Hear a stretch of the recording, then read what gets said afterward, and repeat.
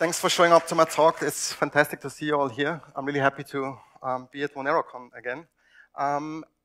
You can download the slides because I put a lot of links and things into the research, into the slides, so I made them available for you to download. So if you want to follow the things later on, there's everything is validated, and this will make a lot of sense when when you will see what I'm pointing to in my talk. So it has a bit of a random title, but you will understand in a few minutes why it's important to nurture decentralization and why we have to nurture decentralization in the age of the digital commons. So I want to quickly start before I jump into the talk to introduce myself. My name is Matthias Tarasiewicz. I'm working in open source and in technology since quite some time now. I'm also one of the founders of the Riot Institute. We essentially work, it's an NGO. We work with open source and free software and with all things open and free. And we publish and research and we foster also supporting people and projects for quite some time. So the whole institution is existing for already, if we count like before it was called Riot, almost 20 years, which is quite some time in my opinion. We have a lot of publications also. We especially made a few of those available for you. So essentially if you go to riot.it/publication_pack, we made available all the publications we did so far, which is a lot of books and things as well. And my colleagues have also brought some of the print material with them. So if you want to have them, just approach us after the talk, then we can very happily gift you some of our books that we brought with us.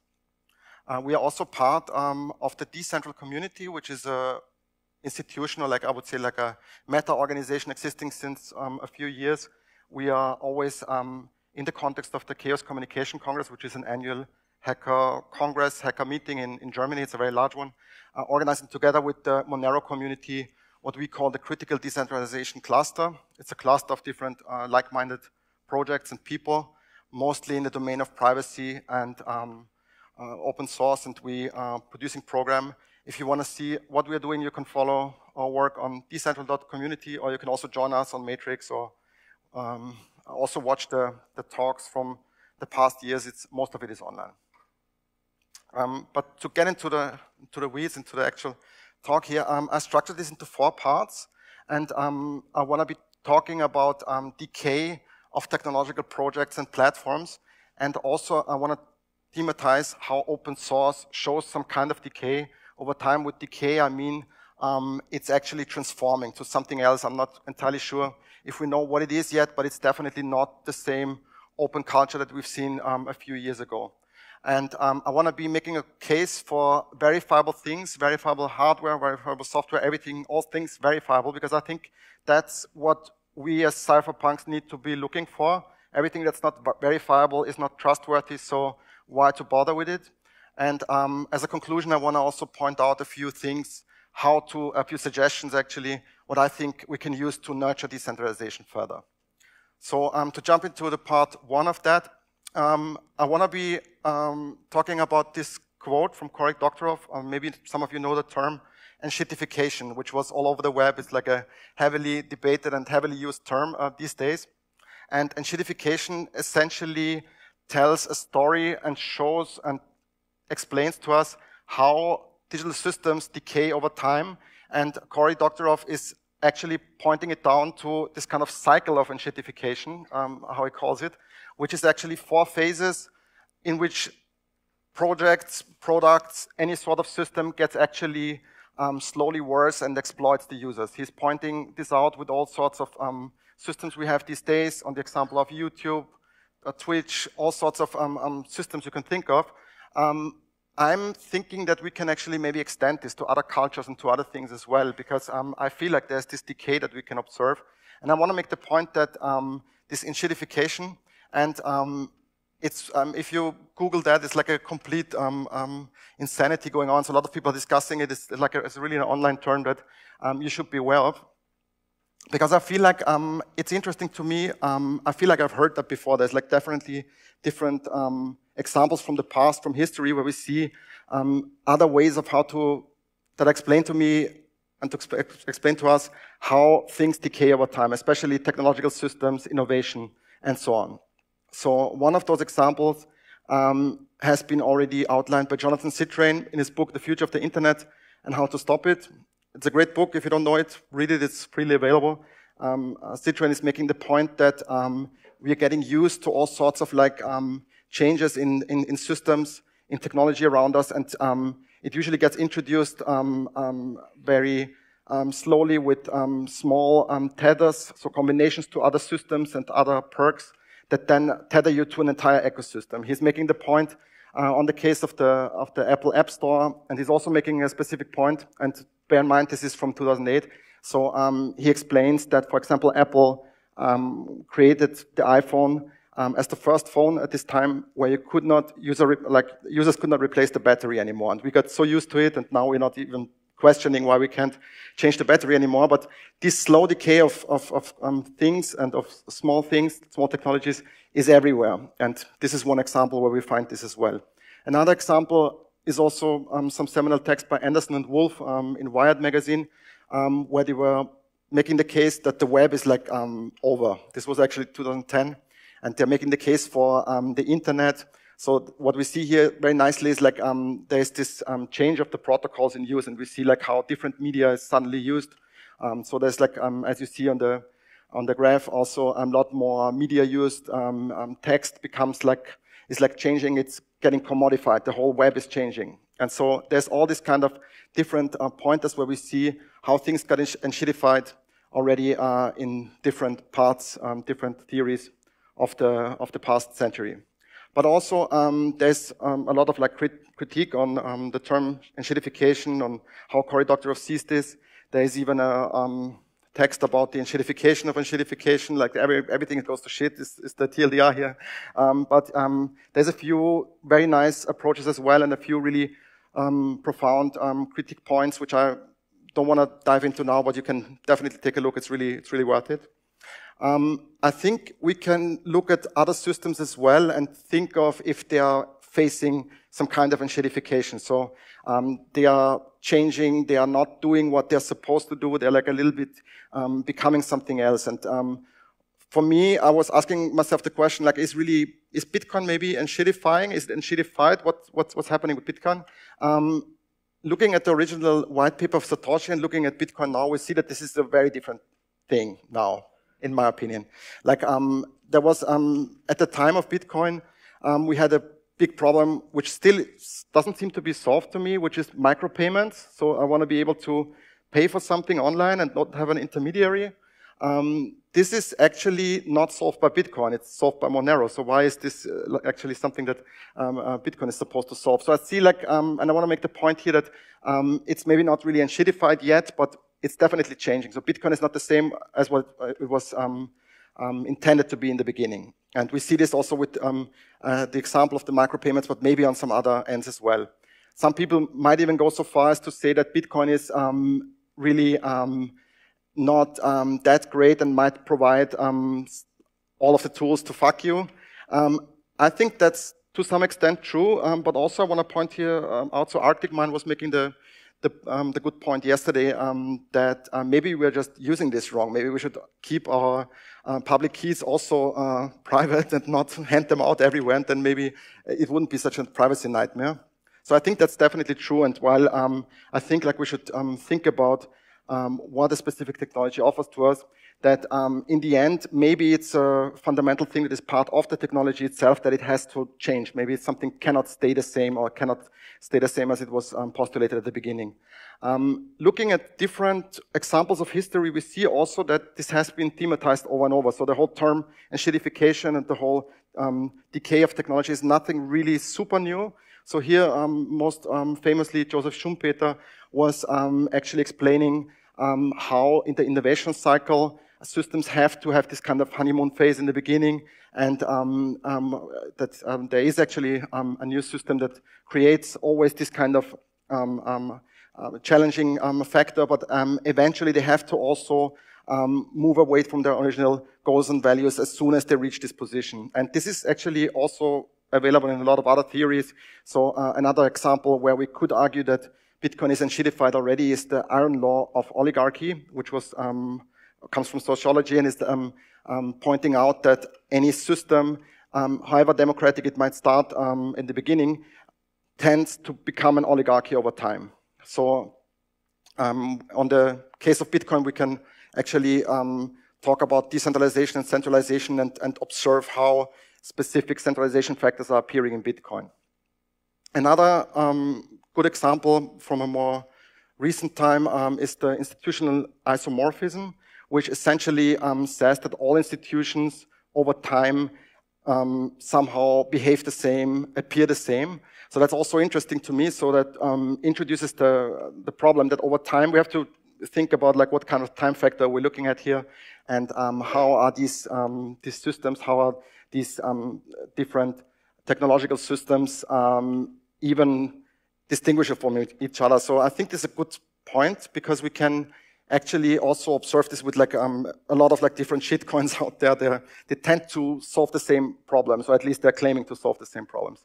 So I think this is not maybe a cryptocurrency only thing here, but this is here from a systemic view, definitely an organizational form that tends to be the same over time. So somehow relating this to theory, we can also think about how to escape this enshittification, how to get out of this vicious cycle, how can this actually change. Maybe this is well known, this publication. Not sure if you're aware. If not, read it. It's a very good book that is often cited. It's called Exit, Voice, and Loyalty from Albert Hirschman.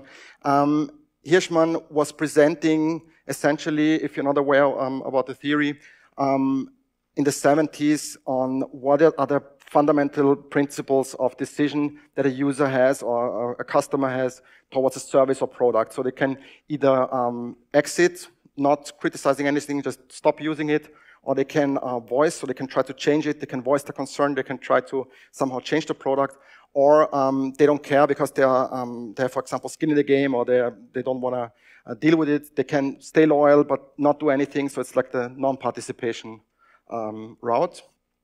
I think that's interesting, and I think with this framework we can actually observe a lot of the systems out there, and we can also maybe draw conclusions to Monero. I think these are like this is a very good framework also to understand like how we can conquer enshittification, how we can actually make sure and observe if a system is enshittified, and how we can potentially what kind of options we have if we can identify enshittification.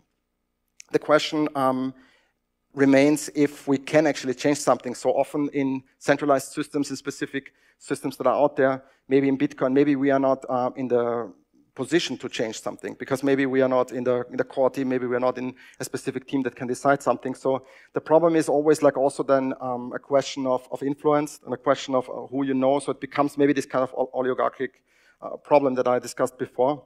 So while we can maybe conclude that enshittification is a thing that happens to all systems, especially if money is involved, fully decentralized systems are not that easy and shittifiable, if that's a word. I think Monero is a good example, because I think it's like pretty tough to enshittify Monero fully, because it's like very decentralized. There's a lot of stakeholders there. And definitely it's also not purely financial gains at the core of it. That's maybe, I'm not sure if that's true, but let's hope. So this type of degradation might be a thing that hopefully changes things for the better, but I think, and I hope I explained to you the core principles of enshittification, because you need this kind of piece of information to take it to the second step of my presentation, which is, I'm trying to argue why open source is enshittified. And maybe, and I hope you're still following the enshittification thing. It's for me also, I'm not a native speaker, a bit tough to say enshittification. Should have tested this better. So I want to argue that open source is enshittified. And it is because I'm researching this for quite some time. So I looked at a lot of licenses. I was running a few smaller open source projects. I was helping out. So I'm like very active in the culture. And to me personally, it feels like a lot is changing. It feels like not the same anymore. People are stopping to care. Open source feels not so strong anymore. I thought like, okay, maybe this is just an age thing. I don't know. So I was talking to a lot of people that I know, and I was trying to figure out if this is really just me like observing this. But I felt like a bit of a the sentiment has changed in open source. And I want to actually, to make my point of why I think open source is enshittified, make a distinction between open source and public source. So there is definitely something which is open source minus the community, which is called public source. This was at least suggested by a researcher that there should be a distinction done like that. I'm not sure if that's an official classification, but public source is open source minus the community. And if you think about it, there's a lot of repos, a lot of projects out there that are really doing that. So you cannot really participate. It's kind of theoretically open source. You're supposed to be able to do something, but you can't. A very good example is the Android operating system. You could maybe upstream something, maybe if you know someone, but do you know anyone who ever could upstream something there? Another good example is everything that's under the Apple public source license. I think these projects are really dead. They are like enshittified, but if you want a stamp of enshittification, I think that's the Apple public source license. It's really bad. You can do your own research if you don't believe me, but it's really a joke. So I want to make the case for why open source is enshittified by taking this quote from a venture capitalist who was saying, most famously in 2011, I believe, software is eating the world. And while software is eating the world, it doesn't really look like people that are writing those software pieces and this software, maintaining this software, are having such a good time. I'm not sure if you know this joke. This is an XKCD joke about a person thanklessly maintaining a software project in Nebraska. It became like the meme, like the person in Nebraska. It can be somewhere else. It could be anywhere in the world, but in this case, Nebraska was picked. And it's actually the joke. Everyone knows the joke. I don't find it so funny, although I was laughing in the beginning. But if you think more about it, it's like a lot of people thanklessly support open source, maintain open source. And I think the case for open source being enshittified is even made stronger if you think about like what's happening to open source as a culture. Because in a way, most of the people see open source as everything that's on GitHub. And that's a bit of a limiting way of how to see the whole open source scene. But this is how it's seen by a lot of people, especially people who are not that deep in open source. And the problem is that this thanklessly maintained software out of Nebraska and anywhere else in the world actually faces a lot of problems, because we've seen this just recently. There was a huge exploit in a compression software that was luckily found in the last minute. So there was a really long attack, like over a few years. People got access to the XZ compression software. And this could only be pulled off because there was, the people were really burned out. The people wanted to pass on a few tasks of the system, but it was really not smart what they did. There were a few choices that were maybe could have been managed better, but then at the same time, it's like two people that were managing this. So it's like really astonishing to me how much of our critical infrastructure of the world is being maintained by a few people. So if you look at OpenSSH, a few of the like cryptographic tools of the world are run by a few people that are like maybe not earning enough, then being burned out. This is not smart. We have to really do something about this. And I think this is only one side of the coin of why open source is enshittified. So it's not about only the maintenance of the software, but I think there's also structural change that we see. So I found this really nice debate and discussion also from Murphy, a young researcher that is pointing out that we have also an incentive problem generally in developing software. So young people, young developers would not very likely start to develop in open source because there's a lot of other incentives that you have. For example, writing and deploying software on Google Play Store, on Apple App Store or so. You can much quicker make a living out of that. And that's actually, as a narrative, much stronger than thanklessly maintaining software from Nebraska. So I think we can do a lot in that by changing also our narratives about that, or by thinking like how we can support open source better. Because the problem, I think, is if we don't think about this as a community, as a culture, Microsoft will. Because there's already on GitHub this kind of donation program. And this is all bad. This is tethering the developers to one organization. It's not good. It's like giving too much control to a single entity. So there is this other response to the term that software is eating the world, which is open source is eating software faster than software is eating the world, which I was actually not sure if that's true, but I checked it, and it's actually shocking how much open source software we have already. And I mean, I'm a big open source enthusiast, but I think there is like something we have to also look at here, which is like there's a lot of different software licenses in place, and not all of them are like really great for us as a society. I want to here not go into extreme detail about the different licenses. I think John Murphy was giving a very great talk yesterday also about like understanding like the different licensing models and how Monero does fit into that. So you should really watch that. That was really great. So I'm not going into these details. There's a few other people that are writing a lot about that topic as well. So I can recommend Dev Lawyer, who has a great blog in explaining like really in detail on how the different licenses are affecting specific implementations and are actually relevant for you as a developer or as a user. But if we look at open source and we try to understand like what is out there, what is used, what is the open source culture as a whole, the interesting thing is that it's mostly permissive licenses. And so if you look at data, I mean, there's like a lot of data sources you can actually take. So there's like a lot of data from different archives. There's not only GitHub, there's also, but this is the data from GitHub, for example. So you see also that the top license is MIT. You have a lot of other, Apache 2, and then GPL3. And this is also changing over the years. It's not very visible here, but you can maybe later look this up on the slide. The problem is also, looking at GitHub alone shows us that there's a lot of like, stuff that is not having a license or has the default checkbox. And this is also relevant because GitHub changed the default checkbox value a few years ago. So who knows if the people really care about what they're clicking here.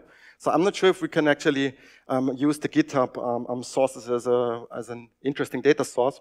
There's though a lot of other interesting sources we can take a look at. For example, here, this is actually the Software Conservancy. So there's like a lot of other places which always like show that the main licenses used are mainly MIT and maybe mainly permissive licenses. So the copyleft licenses are in the minority everywhere.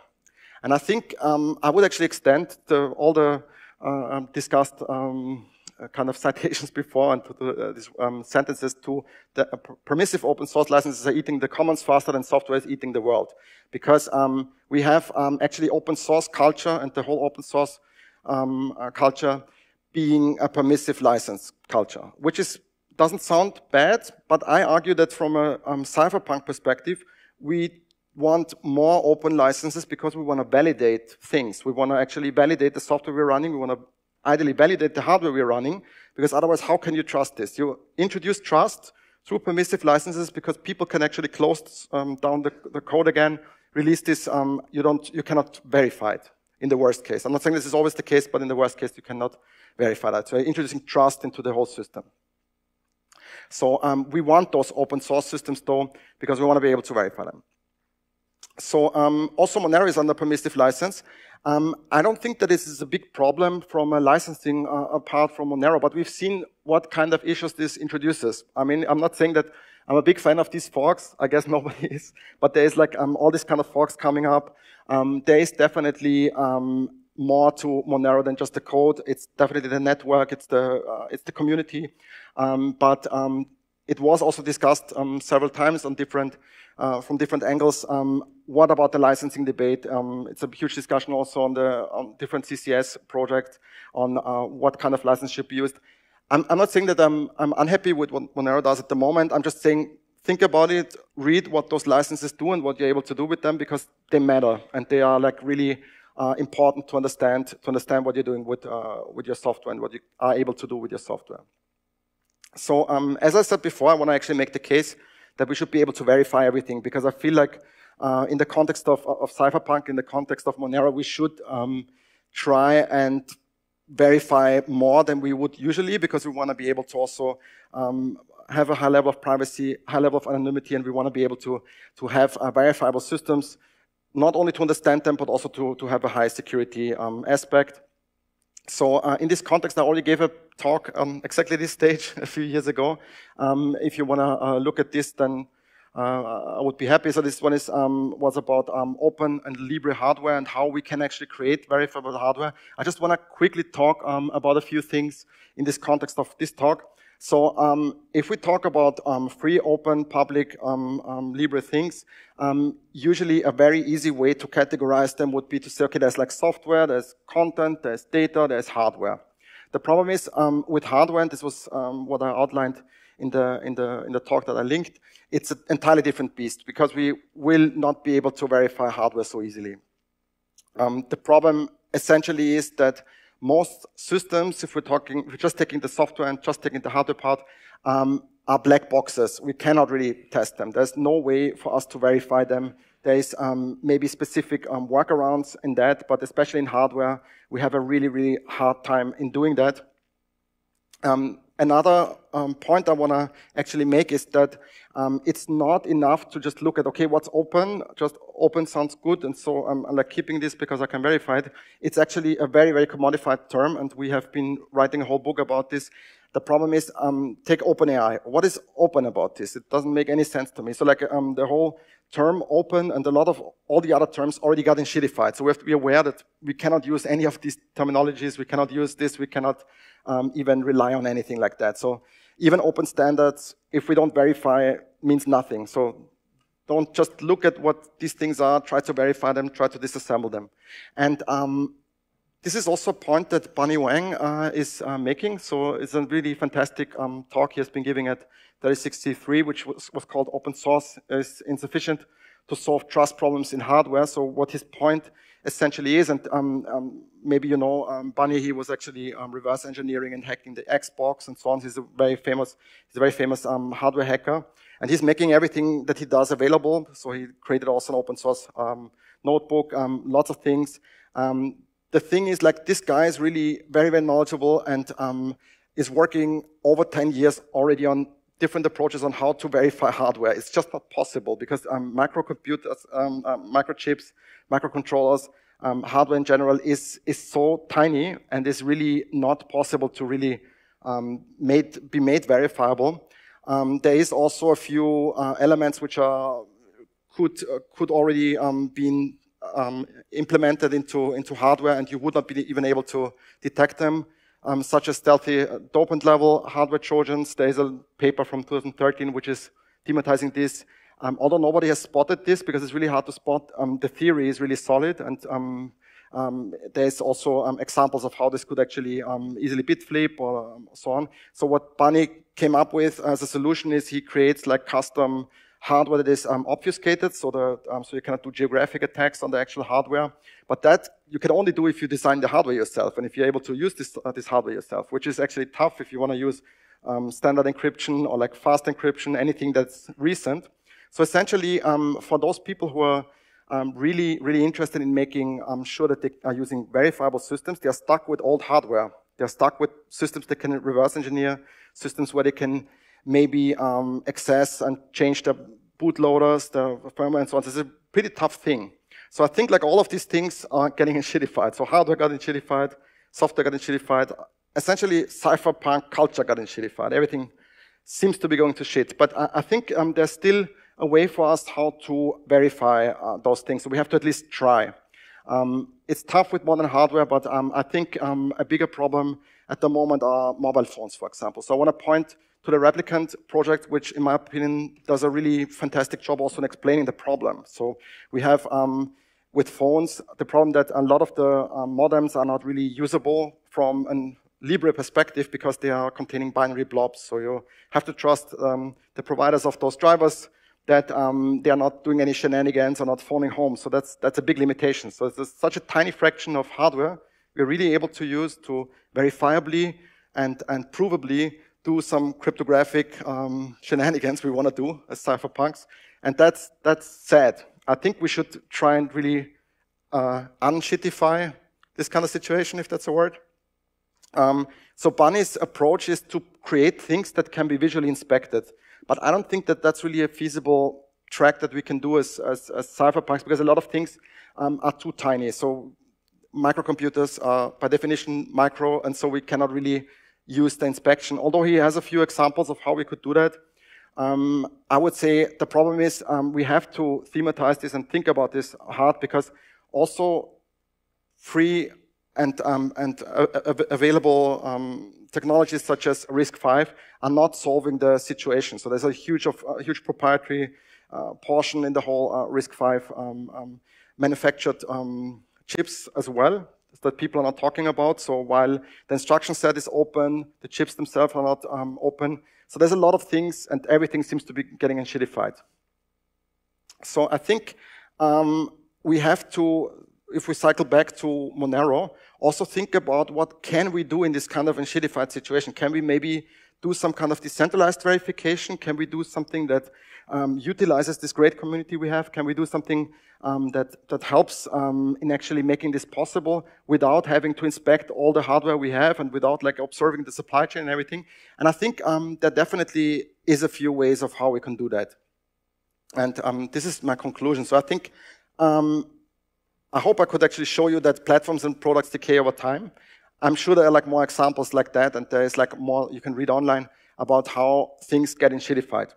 But I think the problem that we are facing in this is more, as we are also shaping the technology around us, that we have to start reinvestigating the technologies we're looking at. So we have to constantly revalidate them and understand and check, okay, is this still what we wanted? Is this still what we signed up for? On the example of Bitcoin, on the example of Monero, and the example of all the things, all the technologies around us, so that this kind of slow decay cannot happen. And I think I hopefully made the point good that open source is enshittified as well. We cannot use the term open to signify anything because it's a completely shit term that is just a marketing speak and doesn't mean anything these days. So we should aim for verifiable things. So we should try to verify things. We should be able to reproduce, verify, and make sure that we are using verifiable computing, verifiable devices, all sorts of things verifiable. And I think the only way of how we can do that is by gaining more technological literacy. So the products around us, technologies around us are trying to get us, trying to abstract a lot of layers away from us, such as hardware, such as like the hard parts, the cryptographic parts. I think that's important to not do that and really look at the things that we can actually learn, try to understand most of it and try to ask, this is something we can do as a community, and I'm really happy that Monero is doing exactly that. So that means we have to think about device drivers, we have to think about binary blocks, we have to think about hardware and the freedom of hardware, but we also have to think about what and how these things come to be. It's like, usually it's not impossible to understand these things, but we have to also stop using these proprietary devices, stop using these devices that are not following our standards.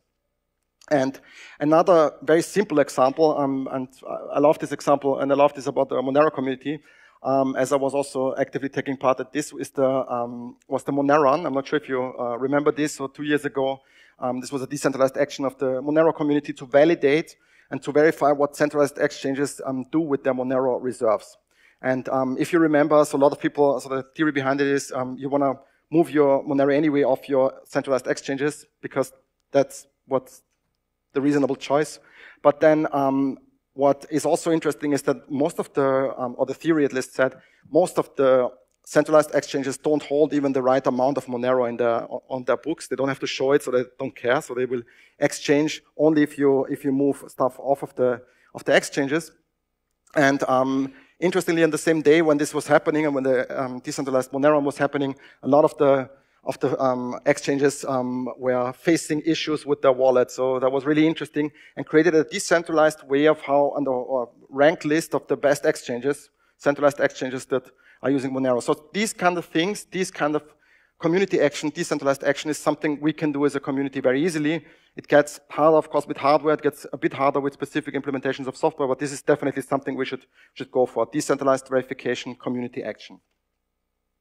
Yeah, so this is my last slide, and I hope I could explain you the context of commons and like how we want to have validatable things. And I want to leave you with this quote from the Decentral community from 2019, which is that decentralization is a process and has to be constantly challenged. Thank you very much.